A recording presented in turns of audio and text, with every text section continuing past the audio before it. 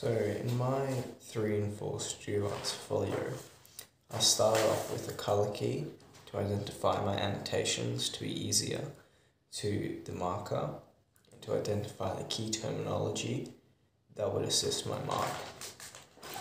So when beginning my folio, we started off with an exploration proposal of what we would be exploring and how we would explore it. So I started off with a general idea, which was the freedom of movement and the freedom of style and the freedom of expression within skateboarding. And then I went on to talk about the conceptual possibilities of the concepts I would work on. And then I went into more detail down below on the focus and subject matter of subject matter being what I will actually portray, and the focus is what I will portray.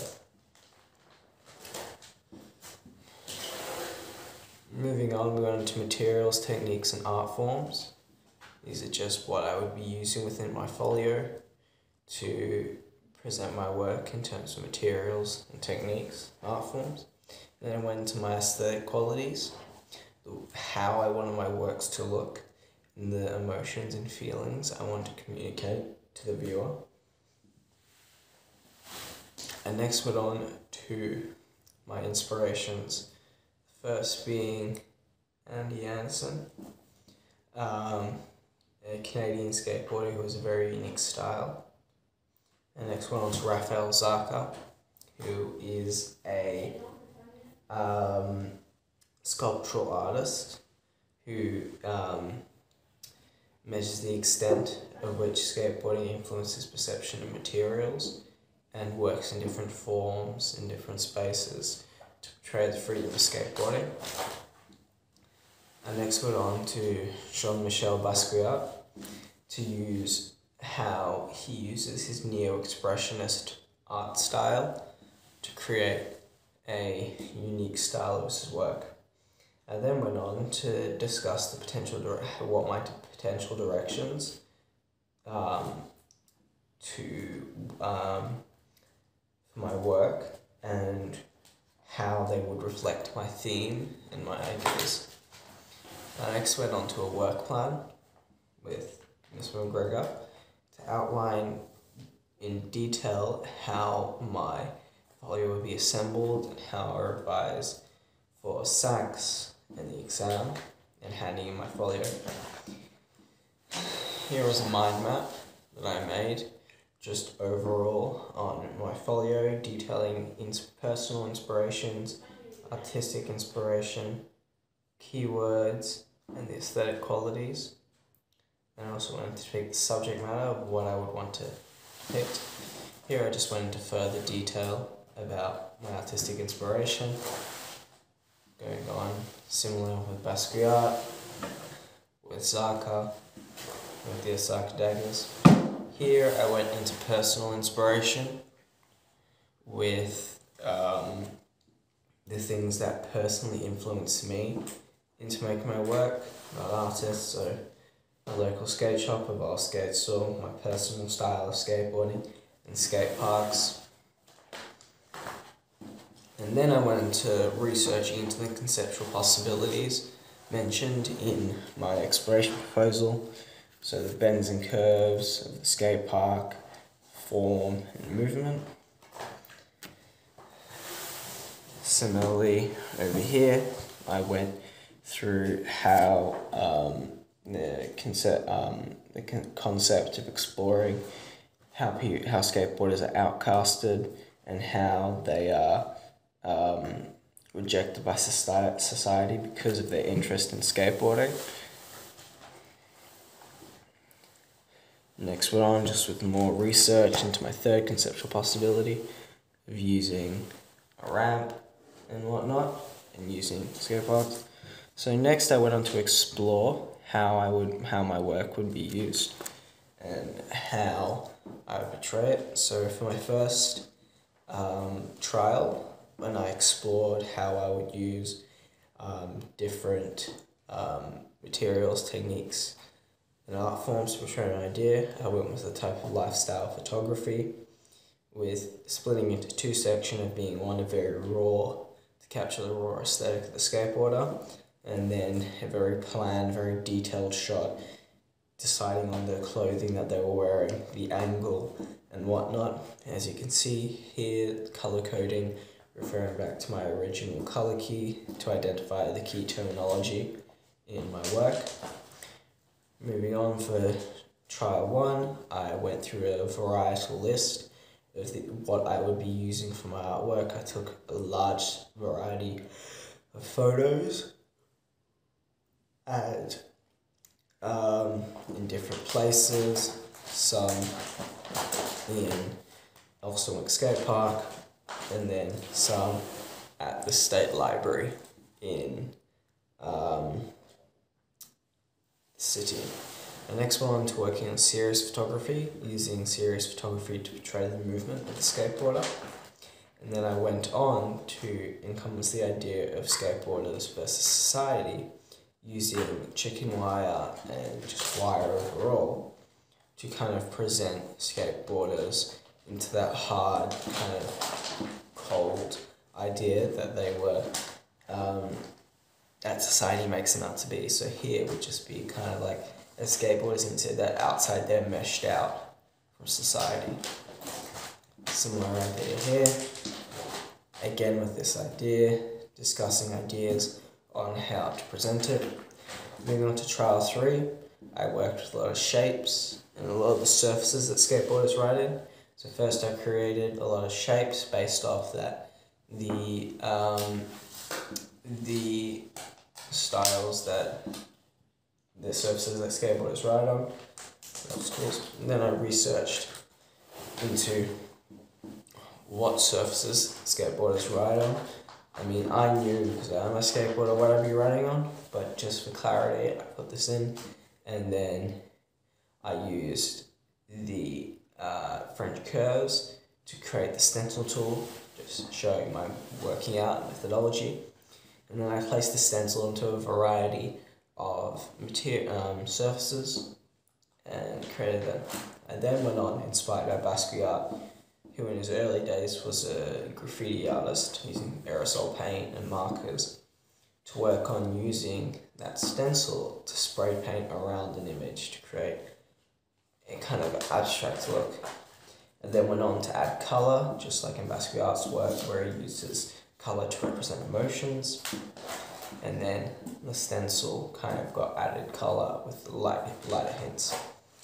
And then I went on to use my work to articulate, again, this use of colour on top of the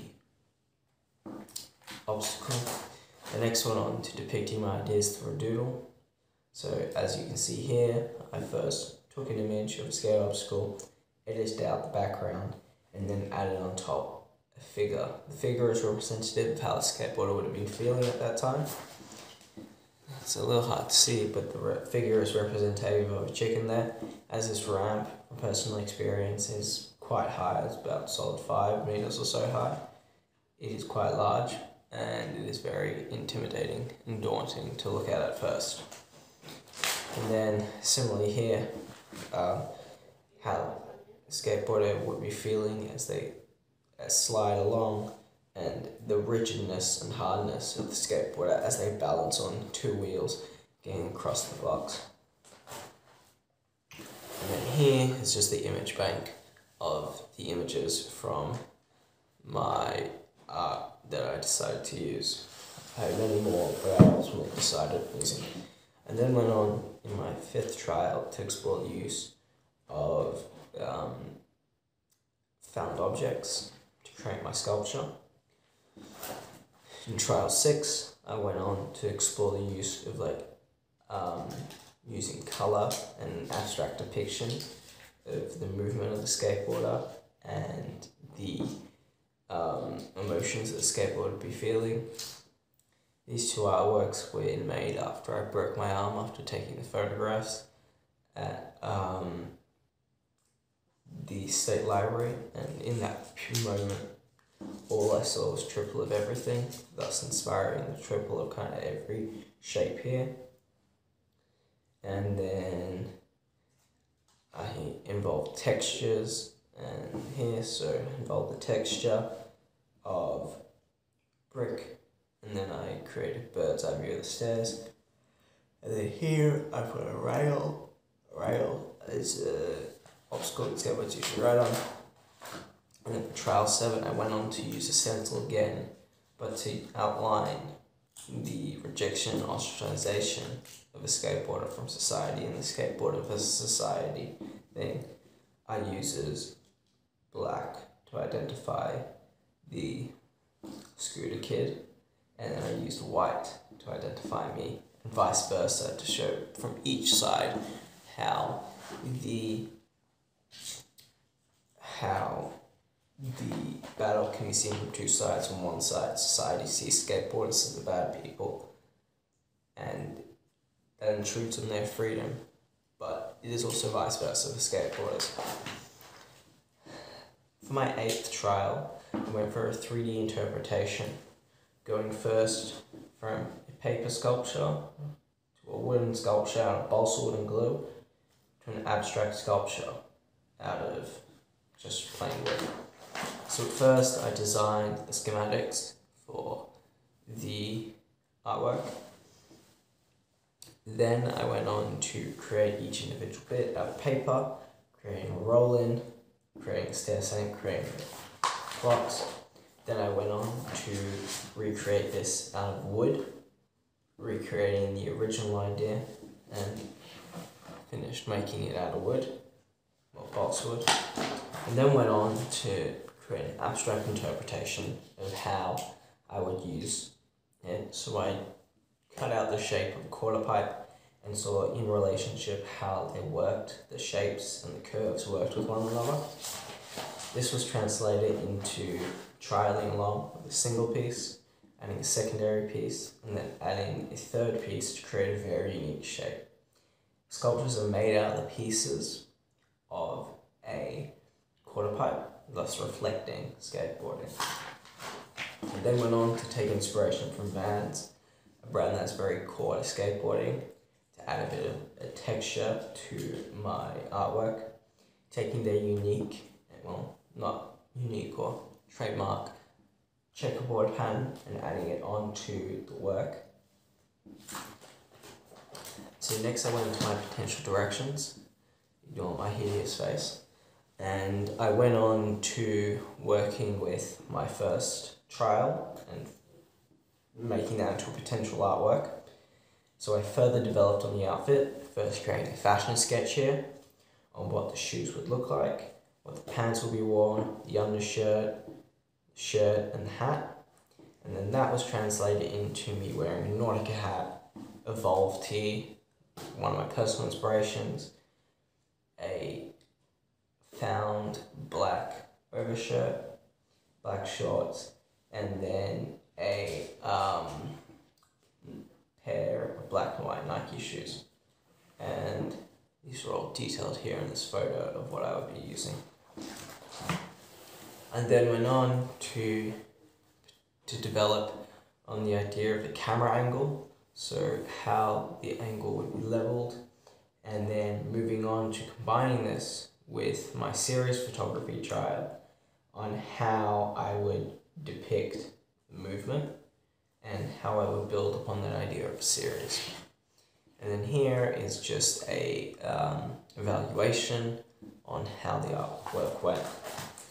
So potential direction 2, I started off with an isometric plan, creating how the sculpture would look, because I wanted to progress it to be on a much larger scale, and I wanted it to be, to emphasize my ideas better.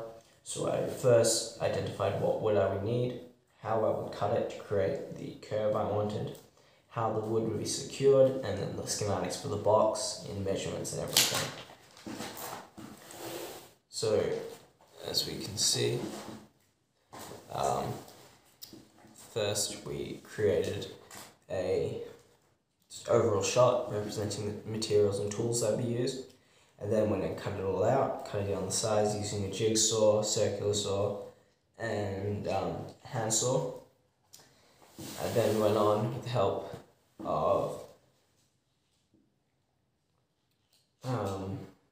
another person to hold the pieces together while I screw them together to create a box. And then I went down on to complete, to flush, to make the edges flush, and screw in the centerpiece. I next went on to cut the quarter pipe pieces, the 90-degree curve pieces out. At first it was a bit harder to find the proper curve that I wanted, so through much trial and error, as seen here, I drew a lot of, and then using 7mm thick slits, which are the 7mm that how thick the wood is, I created my first two pieces.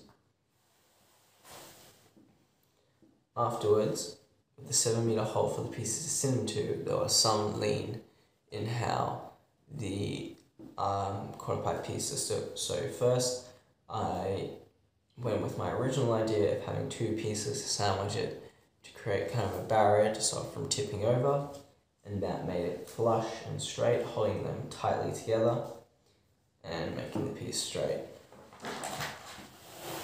And that resulted in my final artwork of, well, not my final artwork, the end of my potential direction, with a proper large-scale sculpture, wooden sculpture. And then again, potential direction evaluation.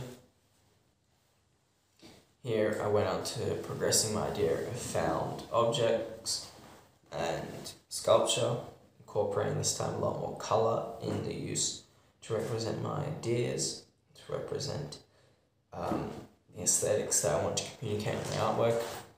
Again, potential direction evaluation. Here I went on progressing my spray painting trial.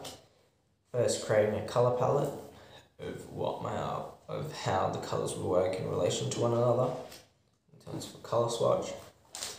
And then I went on to create a stencil and sprayed it on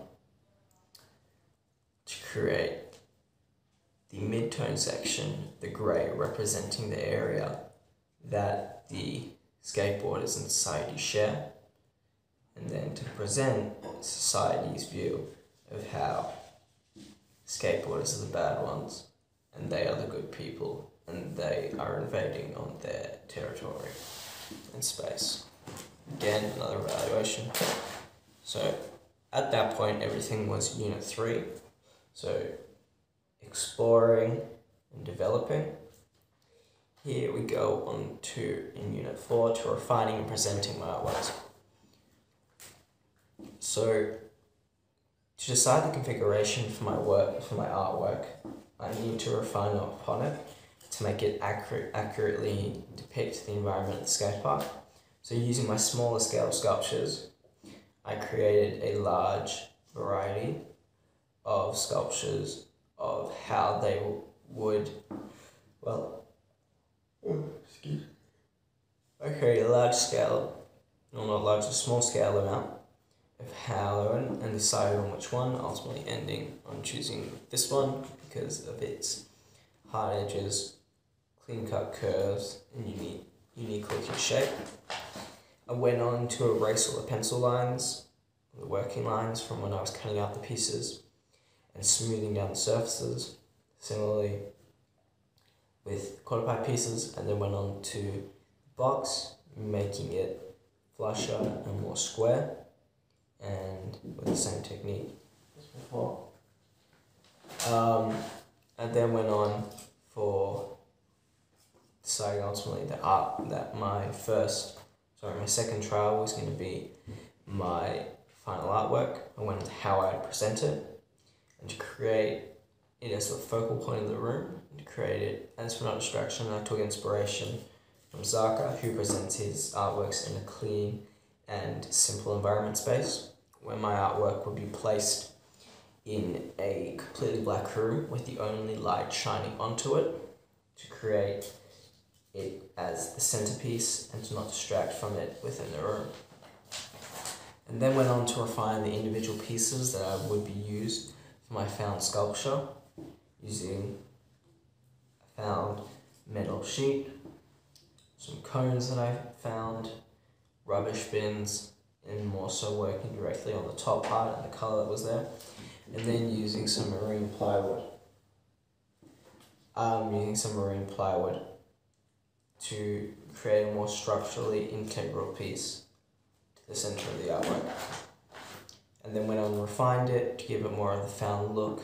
Even though the marine hardwood was purchased, I scratched it up and skated it with my skateboard to create it and finish it.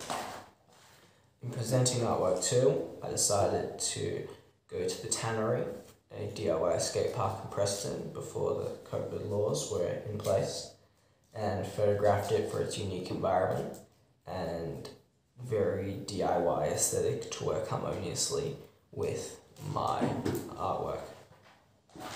And then this is just a sketch and a portrayal of how the artwork would be placed as a drawing into the setting of the space.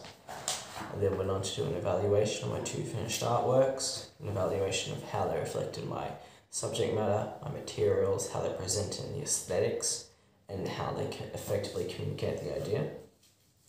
And similarly for artwork 2, we're going to also go on and talk about how they cohesively work together and how the artworks created a full showcase on how they worked and how they did.